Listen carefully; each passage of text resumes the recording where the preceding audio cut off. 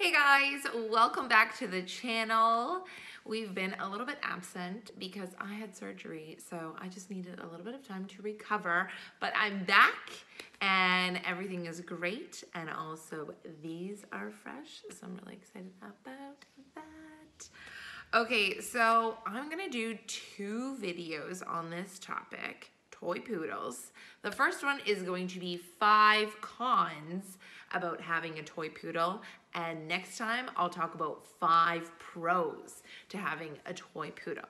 So as you know, there's pros and cons to everything in life, including toy poodles. So let me tell you why toy poodles can sometimes be annoying, irritating, frustrating.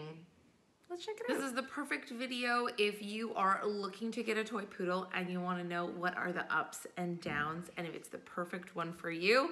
And if you're a toy poodle owner or a lover, then you know that these things are pretty true when it comes to having a toy poodle. So number one is noise. They bark a lot and they bark excessively sometimes.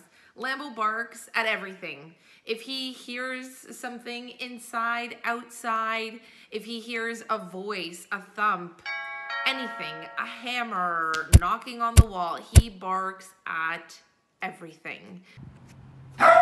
Whoa. A horn beeping outside, anything. He just barks at it. So he barks a lot, but he doesn't make for a very good guard dog because usually just people aren't scared of him. He's little, fluffy, and cute. So they're very noisy and they don't make good guard dogs at the same time. So yeah, that's number one. But you can train them to be quiet. So you can put quiet on cue and get them to be quiet. So it is something that is trainable. I will add that.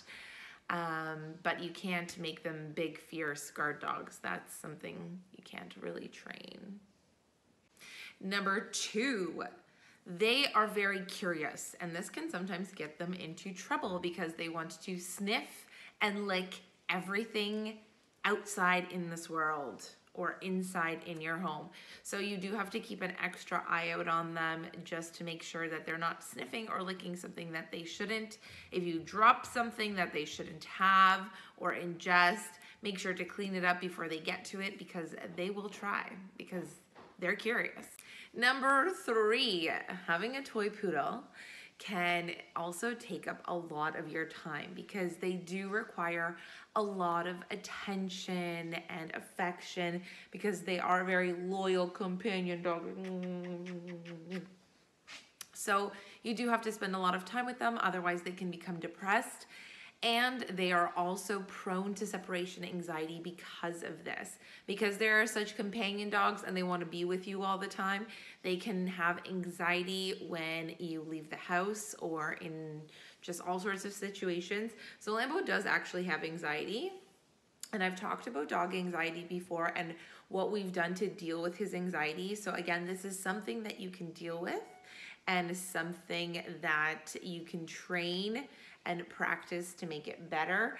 Number four kind of goes off of point number three, and that's that toy poodles are very clingy. They are very clingy dogs and they want to be with their owners all of the time. So even if we go out somewhere, if we go to a friend or family member's house, Lambo is always by our side and follows us everywhere we go, even in the house. If I get up from the living room to go to the bedroom, he's following me. If I'm going to the kitchen, he's following me. So he's pretty much there every step that I take. But I might add that it's so worth it because they're so cute. Okay, point number 5 is that toy poodles or poodles in general do require a lot more grooming and regular grooming. You need to brush their coats all of the time to avoid getting tangles and dreadlocks, which can lead to skin infections and skin issues. You have to clean and check their ears regularly to make sure they don't get ear infections. They have hair that grows inside of their ears, so you have to pull it out and clean it thoroughly. So we groom Lambo like every 2 weeks, but you shouldn't go more than 4 weeks, I would say. Some online sources say 4 to 6 weeks, but I give Lambo a shower and a good brush every 2 weeks. When we lived on the island, I would also give him a haircut. Now I've let his hair grow out a little bit more so that it does keep him warmer, because where we live now is cooler than where we lived before. So yeah, they do require regular grooming. And that is something that you need to be mindful of and make sure that you keep up with every 2 to 3 weeks. And by grooming, I mean like the full shebang, everything. Cleaning out their ears, trimming down their nails, washing them, brushing them, trimming their curls, all that stuff. But when it comes to actually brushing their coat, that's something you should do every week or maybe every few days. Just make sure that their curls are always nice and luscious and you can easily run your hands through them, and take a peek into their ears just to make sure everything's all good there too. So that's it for today, guys. Those are my 5 cons about having and owning a toy poodle. But don't forget that with every con, there is an awesome pro. They are amazing dogs and a breed that I do recommend and I personally love. I just want more toy poodles, like toy poodles all over the house, please. And if you like this video, don't forget to hit the like button. Don't forget to comment. We love to chat with you guys in the comments, and it's been so awesome getting to know everybody and their birds and dogs as well. And we'll see you in the next video. Don't forget to subscribe.